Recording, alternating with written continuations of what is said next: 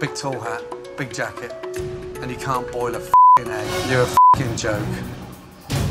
Those are what we refer to as fighting words. For some reason, Chef Gordon Ramsay thought it was a great idea to put himself through hell. Hotel hell, that is. See what we did there? Anyways, Ramsay has stayed in hotels all across America to help them fix their businesses. And in doing so, he's been in some, let's say, compromising situations. Oh my God. Layla, did you in the pool? There's no way I'm going in there. Like Kitchen Nightmares, he's there to help the business, but he also ends up doing so much more. Hello, my name's Nino. He helps families torn apart by money issues, sibling rivalries, and lack of business knowledge. That being said, he's had to endure a lot of crap in order to get them to that point. So let's take a look at Gordon Ramsay's very worst hotel hell experiences. I would myself asking you to run my dog up the hill, let alone a hotel. Oh my God! Gordon Ramsay and the Applegate River Lodge. We've been doing this for 20 years. We've been playing music. I think Gordon's gonna like it. Are you checking in? I'm so sorry. The Applegate River Lodge is located on a beautiful piece of land and run by a few aging flower children. So we smoke pot. Poof, that's what I could smell the minute I came in here. Yeah. What do you want me to do? Is this legal here? Yes. It's supposed to be a family-run business, but husband Richard, better known as Pa Butt, And then we'll probably jam out later. Okay. In the butt hut. What is the butt hut? Just help me. Would you like to see the butt hut? gets high all day and leaves his ex-wife Joanna to deal with all the drama while their sons bicker. No, he's never even looked at the checkbook. Richard keeps saying that he isn't a businessman, but it's a little too late for that. The lodge is beautiful, but it's got no furniture and no guests. When they do have customers, they hold so many loud parties, the guests leave and get a refund on the way out. I don't think I'll be able to relax here. I can't really escape the sound. Wow. Richard was so high, he couldn't even show Gordon to his room properly, and couldn't even explain why the business was failing. What's worse is the kids make money off the hotel and don't give any of the profits to the actual hotel, knowing their parents are in $900,000 of debt. I have no problem telling him to get the f out of here. I'd give you a kick with the ass if that was my son. As if all that wasn't enough, using the blacklight, Gordon saw a multitude of bodily fluids on the ceiling, lampshades, and on his pillow. Before we go any further, how about hitting that subscribe button and notification bell so you always find out when we upload a new video? It'll help keep us checked in. Let's get back into it. Oh my God! Ramsay and the Juniper Hill Inn. Oh dear. Gordon has left. He thinks I'm stealing my staff's tips. Unbelievable. The Juniper Hill Inn is a historic building owned by a man and his partner who apparently think it's preposterous to pay their staff. Excuse me. Excuse me. I am the boss. You can't call yourself the boss if you don't fucking pay them. The locals have stated that they don't feel classy enough to be accepted by the owners, so they would never stay there themselves. That's saying a lot. The lobby of the hotel looks like someone went antiquing and is building their own museum. There's even a sign that says, "Please don't touch the artwork." So who would feel comfortable in there? It's a beautiful place on a beautiful piece of land, and 3 presidents have dined there. Teddy Roosevelt actually was best friends with the man, or a very good friend with the man who actually built the house, Maxwell Everett. But they have no money, which is why Gordon is here. But something tells us that if they sold those antiques, they might be able to pay some of their bills. Are you always this pathetic? I am not pathetic. Unfortunately, the worst is yet to come. Gordon's room smells like sewage, pointing towards an obvious plumbing situation that everyone's avoiding. Raise your hands if you'd come back, please. Not like it is. Not like it is. In addition, the head chef left because she had to buy all the food on her credit card and was never paid back. I can't. Disrespectful, disgusting man. The owner comes off as pompous and out of touch. He's living above his means, he knows it, and frankly, he doesn't seem to care. Oh my God! Chef Ramsay in the Monticello Hotel. My God, look at this. I wish I was kidding you. It's like a hoarder. It's just junk everywhere. This is a particularly sad one, as most of this hotel's problems can be traced back to owner Philip Lovingfoss's drinking problem. He makes a mockery of himself and the hotel when he shows up drunk and acts a fool. He said he wanted to own the hotel since he was 8 years old, and he obtained it by marrying the owner when he was in his 20s and she was in her 60s. My mother worked here when I was very young, and I remember all the cocktail waitresses and how beautiful they were. She passed away, and just like that, everything went to him. Now he's rich and has a girlfriend who's 30 years older than him and living the high life off of the deceased wife's money. Sounds crazy, right? But the hotel is sorely neglected, literally falling apart. There are only 4 suites available for rent because the countless other rooms are being used as storage for Philip and his girlfriend's stuff. Gordon was pretty appalled at the state of the storage rooms, how much crap there was in there. It's just a big fucking waste. Gordon was forced to stay in the North Wing, which is just a motel beside the hotel that Philip bought. To make matters worse, the motel is furnished with old stuff that Philip and his girlfriend no longer want in their home. This hotel could definitely be on an episode of Hoarders. And just before filming started, Philip got arrested for a DUI, which he didn't really seem to mind. You are kidding me. Let's be honest, we don't even need to go into the dining experience. Just trust us. Like the hotel, it was horrible. Oh my God! Ramsay checks into the Curtis Hotel. The Happy Mother's Day sign looks a bit crap, but I suppose it's the thought that counts. The episode featuring the Curtis Hotel did not get off to a good start. The Curtis House is the oldest inn in Connecticut, and it's been run by one family for 59 years. But recently, customer complaints have been piling up. The Curtis House is haunted. See. Those complaints from customers included ants on their food plates, stains on their pillows, and water damage in their rooms. The water damage was so bad in one room, it looked like the ceiling was going to cave in. For some reason, the staff put Gordon in room 16, commonly called the haunted room. But it should be called something else. The dirtiest room, perhaps? It has dead bugs all over the place, a dirty footprint on the pillow, and before Ramsay could even sleep on the bed, the canopy fell down. I don't think I'm gonna get possessed staying here. I think I'm gonna get a disease.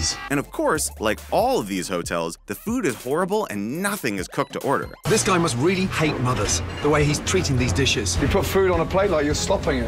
Can I borrow that cloth a minute? The head chef, who's also the co-owner, was wiping down plates with a cloth that was covered with grease and food. It was essentially the same cloth he used to clean drips on plates before they went out. This hotel is one that should be strong because almost everyone who works there is part of the family. One would assume that they could work together really well after 4 generations. Promise me, you're gonna continue talking to your sister. The minute you don't, the place is doomed. But is that too much to ask? Oh my God! Ramsay at the Four Seasons Inn. Slightly warm. And Layla hasn't taken a in it. Great news. Four Seasons is a popular chain of hotels, so it's something of a surprise to see one struggling. But owner Sandy seems to be confused as to how to run an inn. He's $1.5 million in debt, and no staff members are being paid. Air it out. Go ahead. Nobody believes it, Sandy.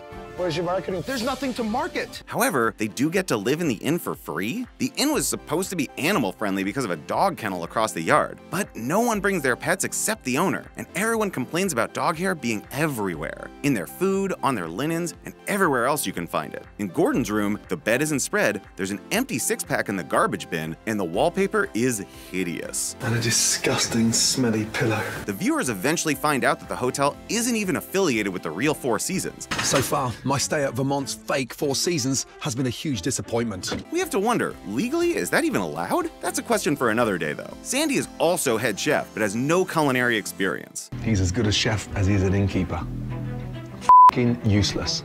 Gordon called the food bizarre and weird, and from the looks of it, he's not wrong. All the food just looks gray, and the risotto in particular looks like dried, lifeless rice. Apple concentrate in a risotto.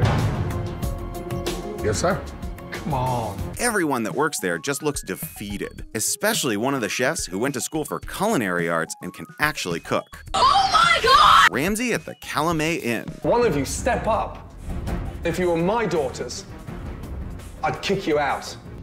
I thought Gordon was gonna be nice to me. The Calumet Inn is run by 2 sisters who are described by their staff as spoiled. Their father put up the money to buy the hotel, and they don't realize how serious it is that they turn a profit. One sister cries all the time. I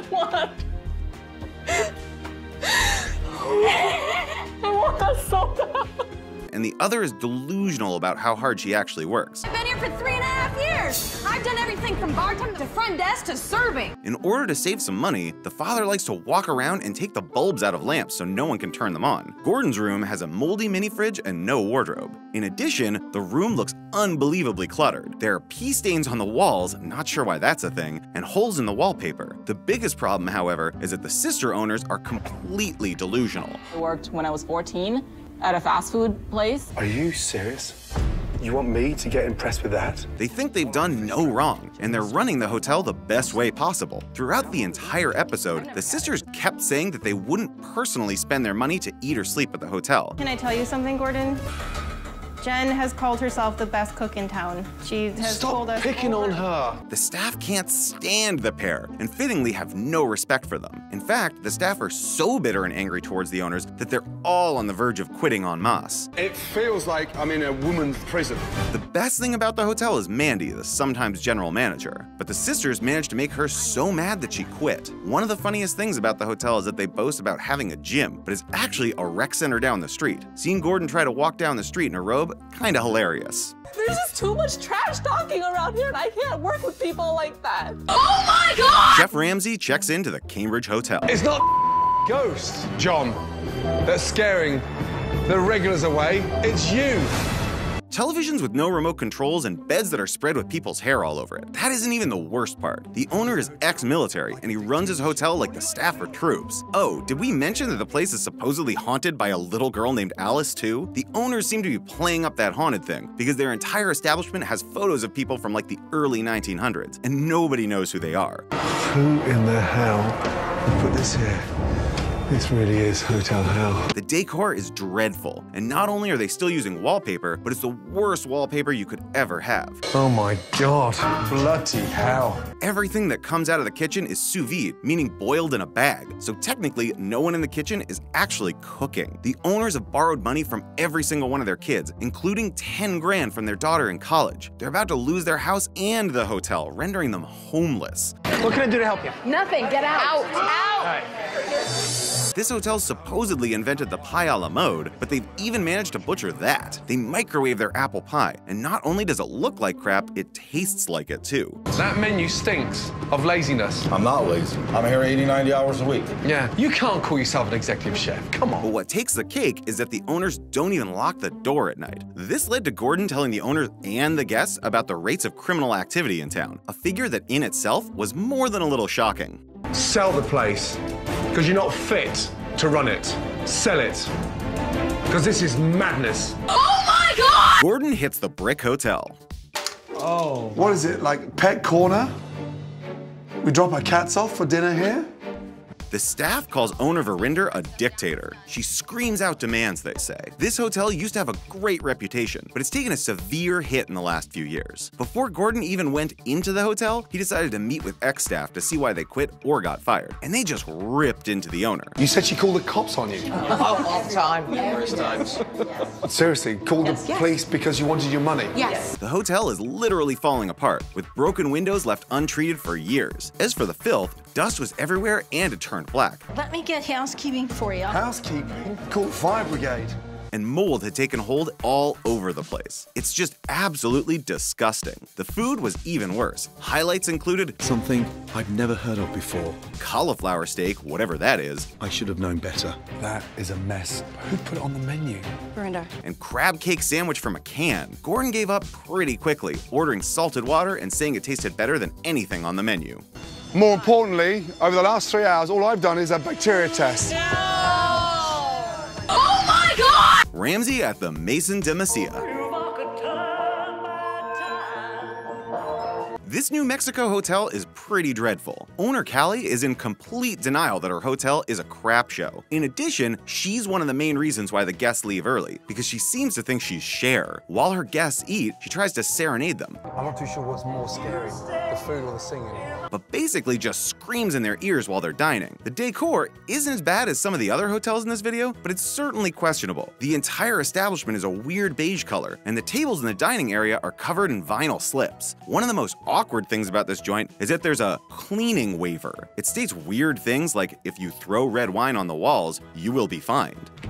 No, sir. I'm not gonna sign that. And to top it all off, the theme of this New Mexico hotel is Tuscany, because that's what tourists in the Southwest are looking for, right? Oh my God! Ramsay and the Roosevelt Hotel. I saw a billboard of a guy with the most hideous hat on, covered in trees and like this 6-foot hat.